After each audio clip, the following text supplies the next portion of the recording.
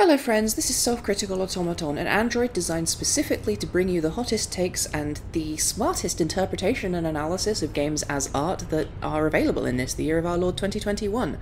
This is the next episode of my Dishonored Let's Play, episode probably 16, let's keep that running joke going, and yeah, this should be the final cell of the various different zones leading up to the actual mission area, which is on the other side of those buildings. But before we dive in, I just want to mention it, take 30 seconds to mention that I'm streaming again. I started a couple weeks ago. I've been working my way through Resident Evil 8, Resident Evil Village, and yeah, if you want to check that out, the links are in the description of this episode, as always, so go check out my Twitch channel, go follow me there if you want to see me do what I do, even liver than I do in these episodes. If you're watching this in the future, I will probably have moved on to a different game by now. I don't know if people actually do, like, binge my archives. I hope they do.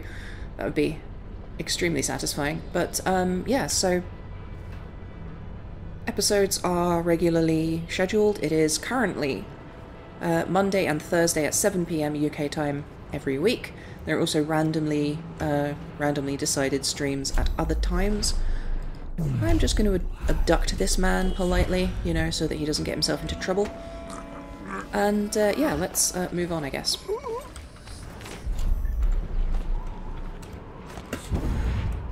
So, actually, I'm very amused by the idea that he'll wake up in an apartment up here and have no idea how he got there. Let's put him gently onto this chair.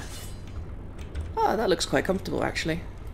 Yeah, no, he's just like, he's an old man who's fallen asleep on his... Whoopsie... Yowza. I did not realise that was a physics object. The decision of what is and is not a physics object in this game is kind of arbitrary a lot of the time.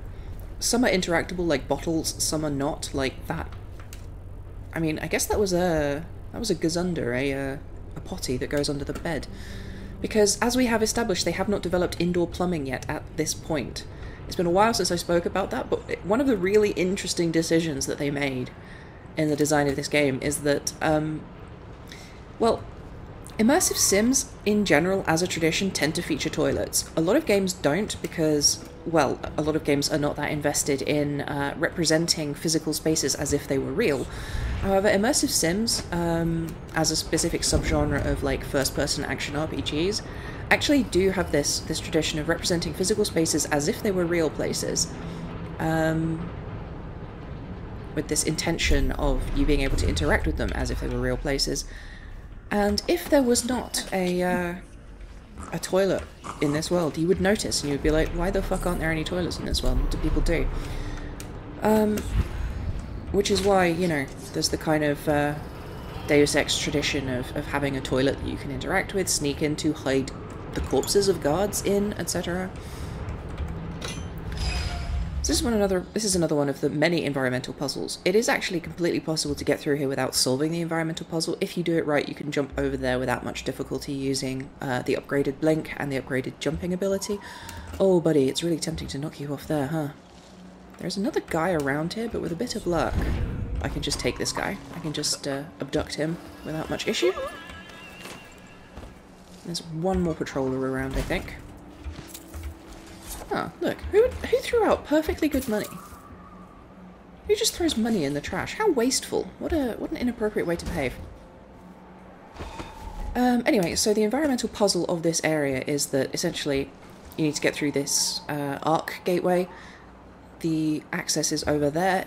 The only way to get through that is to get through this spinning wheel. You can teleport through it, climb over it, or you can shut it down up here and go through manually. Although, if they have this large generator here, it's not entirely clear to me why they couldn't just hook up the, Oh, I hear a man smoking a cigarette. I hear a man who is about to be very surprised by something that happens to him. There's nothing like, assaulting someone mid-cigarette to really, you know, surprise the fuck out of them. My ultimate goal is to startle someone at the moment they take a puff so that they accidentally swallow the whole damn thing. Not even a hint of suspicion in this guy as to where his buddies disappeared to, but, you know, they don't hire these guys for their intelligence. So that should be the last NPC wandering around in this area. I could have just dropped him on this mattress, but instead I threw him face first onto what looks like copper plating. Every day Corvo wakes up and chooses violence. Regardless, yeah, so the puzzle is basically get to the other side of that. There's a few different ways to do it so that you can shut down that. But before we do that, we're going to check out a couple more. I swear I can hear rats eating someone. Also, you may or may not be able to hear my neighbour's incredibly annoying, loud and yappy dog, which is making lots of noise right now. Don't know what's up with it the last couple of days. It's been a lot louder than usual, but regardless. You can teleport through here, or if you're fast, you can just get through anyway, or you can climb over. There's many different ways. Let's grab a hold of this. Get rid of that. I'm sure the fish won't mind. Actually, fuck the fish. They're extremely carnivorous. Anyway, right. There should be a couple more things to grab around here. And again, you can see there's lots of ImSim style routes to get through different places without being seen. You don't have to knock everybody out and store them in various crevices, but that's the way we've chosen to play today. An apricot tart. I could really go for one of those. I actually know that my flatmate has a little box of them in the cupboard, but I'm being good and not stealing them because that would be terrible. Anyway, back to toilets. So, the thing about the presence of the toilet in the ImSim is that it indicates that this is a real space. That this is a space inhabited by humans who behave like humans and think about things like humans. And it's just one part of the texture of a world, which is really what you come to an ImSim for. It's spaces that make sense and can be interacted with in sensible ways. If you can hear me over the sound of furious gunshots as I wipe these various things out. I think there's about 8 of them. There's always 1 or 2 more than I remember.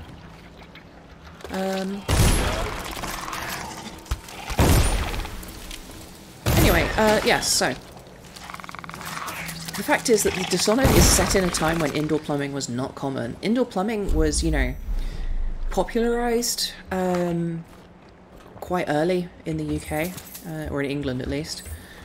And, you know, it spread pretty quickly, but it was something reserved for the wealthy for the most part. Most people, even during in the 1700s, even in the 1800s, the 1900s, were, you know, they did what people had done for thousands of years and would piss and shit in a pot that you kept under the bed or kept in a cupboard and threw out the window when you were done with it. And there is an interesting little aspect to this in Dishonored, which is that I'm not going to be able to reach that without falling in the water. Which is that in Dishonored 1, we see those pots.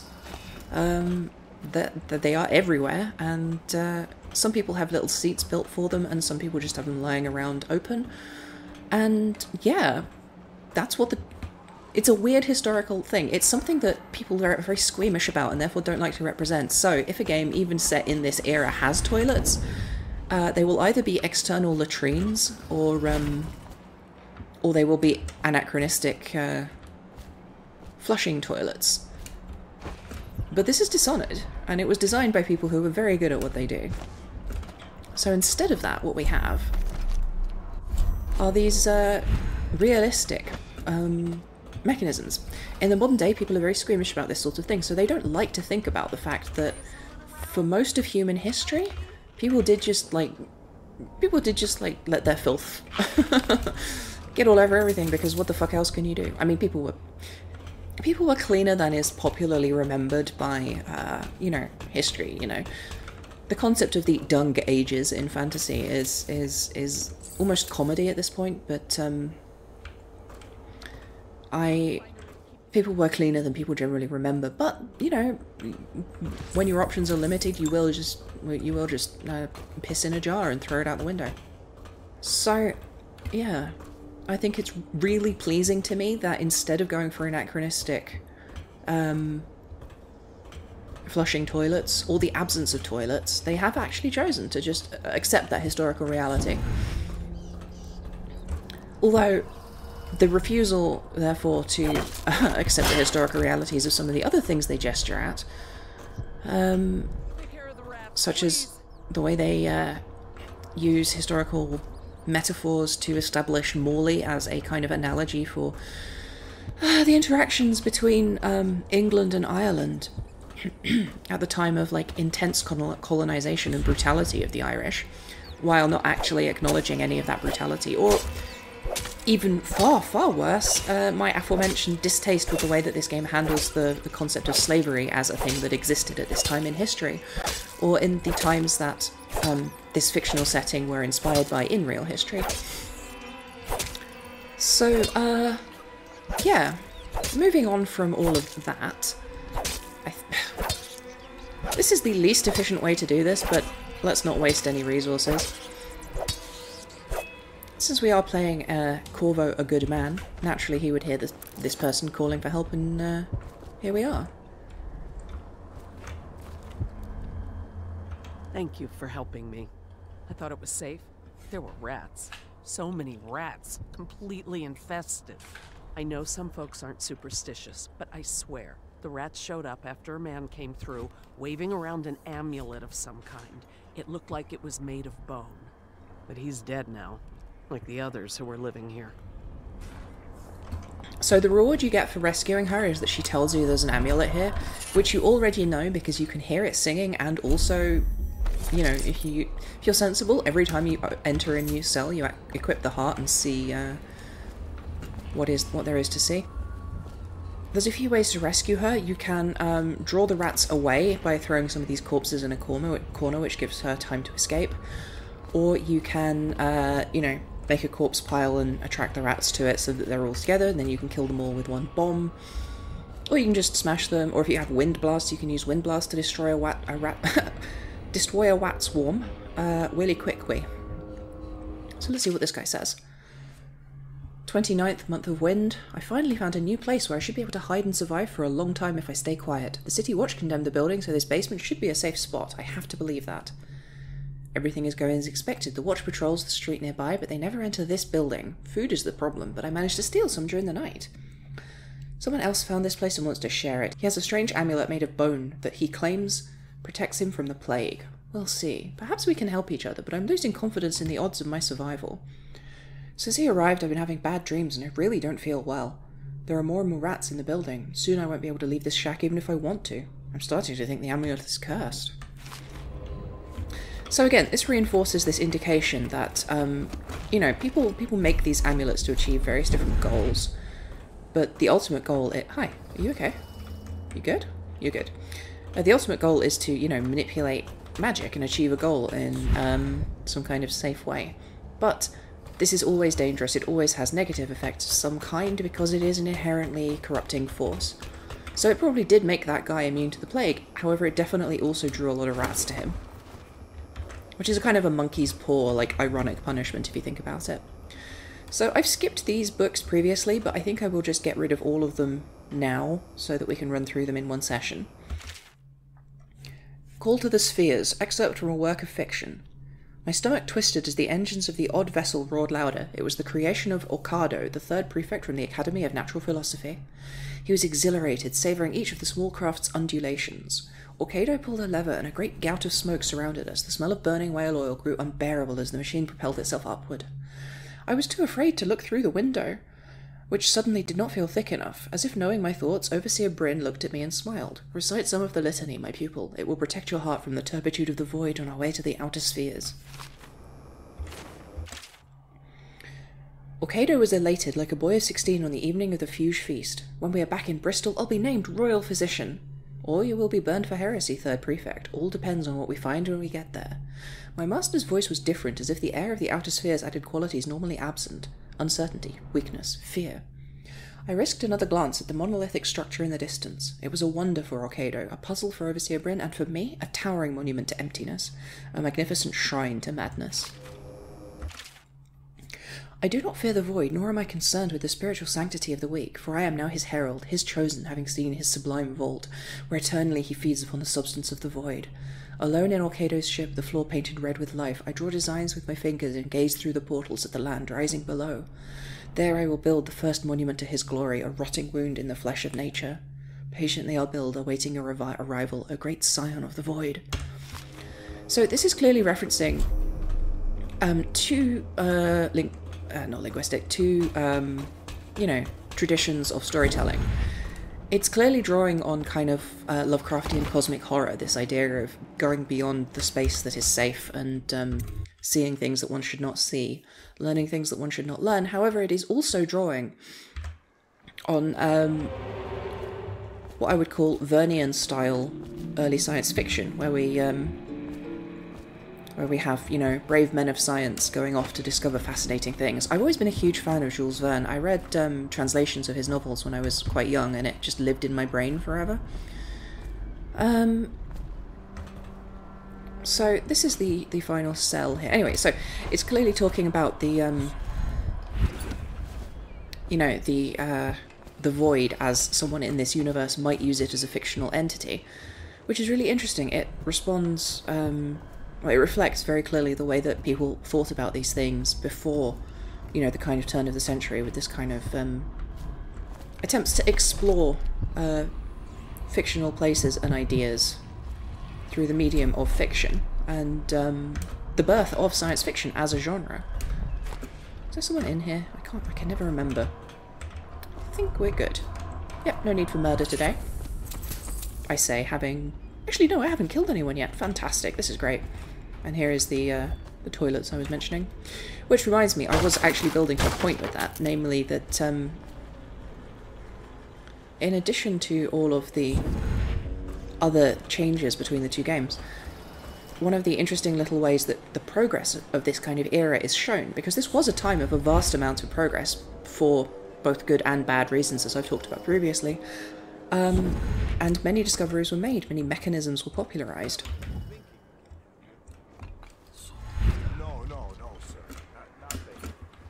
I was just wondering, if Sokolov is testing elixirs on people to cure the plague, why is it he always asks for healthy citizens? I mean, if you follow my meaning, sir. You have no mind for natural philosophy. Obviously, it's because the ones already sick with plague don't live long enough to provide Sokolov with any useful information. It's just a shame is all. Like that woman the other day. She was easy to look at. Seemed nice enough. Shame she has to die, I mean, and so horrible like too. Now you listen to me. It's none of our concern the how or why of things. And if you want your elixir rations, then I suggest you stop your wondering. These are pigs. Pigs for Sokolov's experiments. And pigs mean nothing to me. Understand? Right. I mean, why worry about a couple of disgusting smelly pigs, you know? All pigs get slaughtered sooner or later. Better if I wonder about those sounds we heard from the warehouse, right? I mean, what was that all about?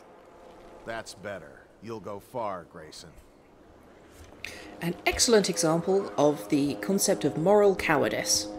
Or ideological cowardice. God forbid this guy actually take a stand or anything. So this is Sokolov's house, but I won't be talking about it today. You'll have to come back next episode for the actual exploration of Sokolov's house in and of itself. I'm just going to finish exploring the area out here first, because, well, there's plenty left for the rest of this episode, so...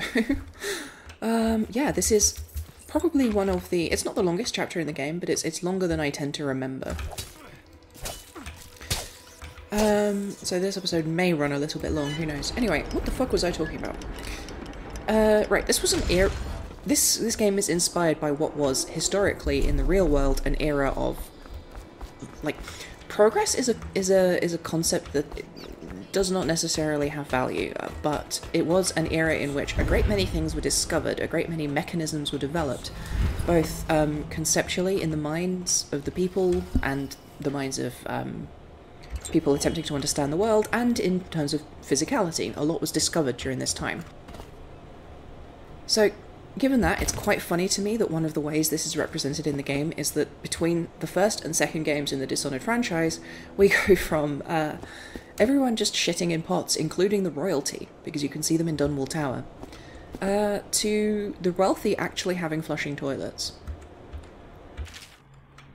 Higgins, I recently got a tip about a stash hidden at the north end of Calwyn's Bridge, another crazy bastard keeping all his shiny stuff in a secret room. I was told you need to turn the faucet in an old sink 3 times to open a secret door. No information on the value of what's in the room, only heard about it. A street speaker hanging over the road outside the door. Don't forget my share if you find it. No indication of what killed this guy or how he got up here. This is another one of these odd little, like, things that it doesn't occur to you to question. It's like, sure, there's dead people all over the place, but like, that guy's on a rooftop. He didn't get eaten by rats. There's no darts around, so he didn't get killed by whalers. Is that guy gonna spot me? No, we're fine. So this is the other side of this barrier, which we saw as we entered this area. And this is the room that they were talking about. You can tell because out here, there's a street speaker. It's kind of difficult and irritating to find this secret stash, but it is a secret stash, and a lot of the things in this game are not actually very carefully hidden. So it's nice that this one actually takes a bit of effort to find.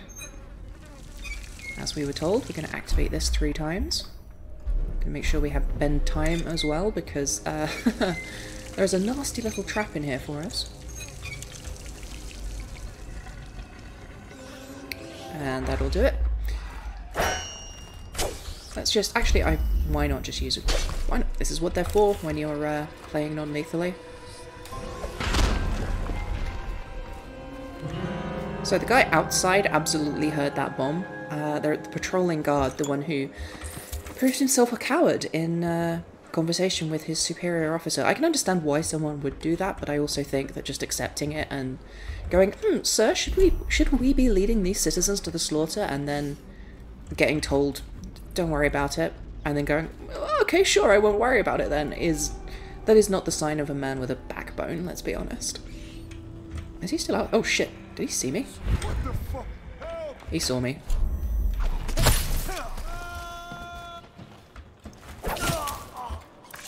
So, well, that's one murder today, I guess. Fortunately, I can ensure that no one will ever find him. There's 1 or 2 areas left to explore before we finish up for today. I keep forgetting that barrier's there. With a bit of luck, I won't be killing anyone else, although I probably should, let's be real, probably should kill the commanding officer of the man I just murdered. There he is over there. Maybe I'll just put him somewhere unpleasant. An ironic punishment for him. With a bit of luck, he'll turn around in a second, because he just patrolled along the street here. I think there's 1 or 2 more patrolling guards around, but they are in other areas. So if I make a commotion, a ruckus, they will definitely come running. But if they don't, then we're golden. Boom. Unfortunate that I managed to teleport behind him at like... Oh, what a convenient bush. Unfortunate that I managed to teleport behind him at exactly the wrong moment, but whatever. I was actually going to knock him out and put him in there, which is the mysterious Sokolov testing zone for the people who have been rounded up by the police and just declared to be subjects for human experimentation with no due process or indeed recourse to law or anything. Yeah, see, there's another guy. It'd be ironic if that was the guy who expressed discomfort and then it was some other random guy that I killed, but oh well. Also, worth noting, these ones are actually wearing masks. A lot of the guards in the game do not wear masks, even though they really should. Simply because, well, I assume that there's to some extent bravado amongst the populace, not unlike the bravado represented in real life by people who think that wearing a mask in a pandemic is some kind of restriction of their civil liberties. Which is a mindset I cannot remotely understand, but whatever.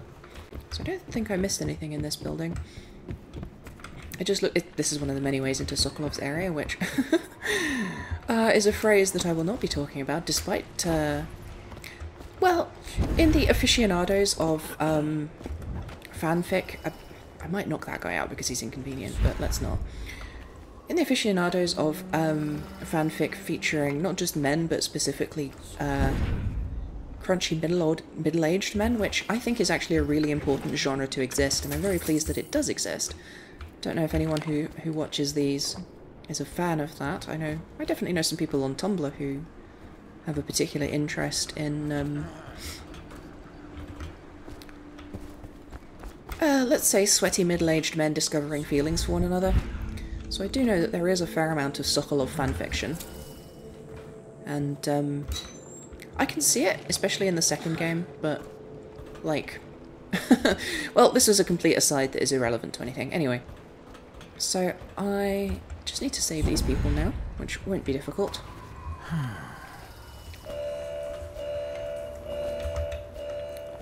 What the fuck was I talking about before that aside? I started talking about crusty old men and I don't remember why. You did this for me, but listen. Nearby, there's a partially collapsed building. Up on what used to be the 3rd floor, you'll see a painting.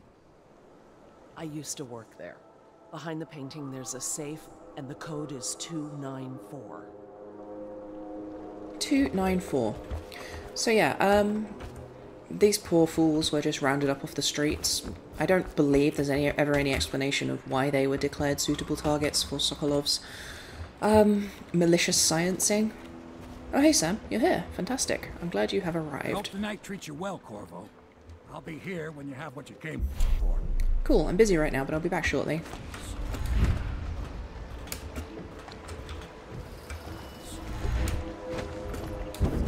So, yeah, that is almost all of this area. I do just need to go loot that safe. But as you can see, if you've been paying attention, there are a great many ways into Sokolov's building. And, yeah, we have successfully rescued his various piggies, which is... Should we gather for whiskey and cigars tonight? Hey, he said the line! So, I'm sure I hear... Oh, that sound is not rats, that sound is stuff falling off these ruined buildings. I don't know if there's any indication as to why these buildings are ruined. Several of the other bridges in the city are ruined. In fact, this may be the only extant bridge. You can see there's at least 2 other bridges. You can't see them from here, but you can see there are at least 2 other bridges. It was 2-something-9, wasn't it? There are at least 2 other ruined bridges. So if this is the only functional bridge, it makes sense that it would be so heavily travelled. However, it does not make sense that... Oh, for fuck's sake. 294, I was completely wrong. See, I'm so bad at maths I can't even remember a number across like 30 seconds. There we go. So what the fuck was I talking about? God only knows. I straight up do not remember for the life of me what I was saying a second ago. Self-critical automaton, come for the critical media interpretation and analysis. Stay for my inability to remember things across... Oh fuck. A gap of about 30 seconds. So what happened there was that I was just inside his vision radius, which alerted him, but did... which, there's different stages of alert. It put him into the suspicious mode, where he's looking around for what upset him.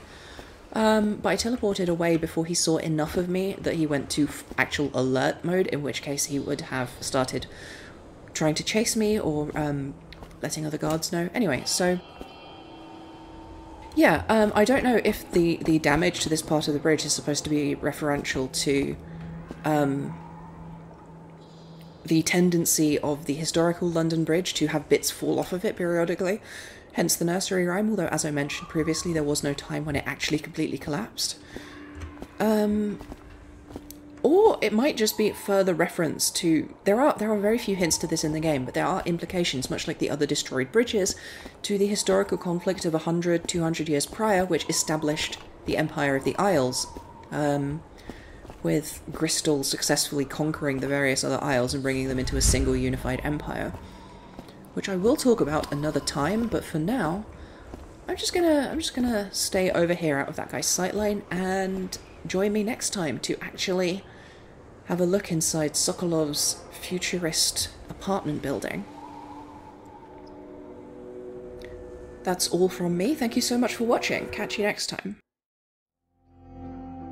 If you like this, you can also follow me on Twitter for updates, stream announcements, and one-tweet micro-reviews, or why not donate to me via Patreon or Ko-fi, or just share my work. Thank you so much for watching.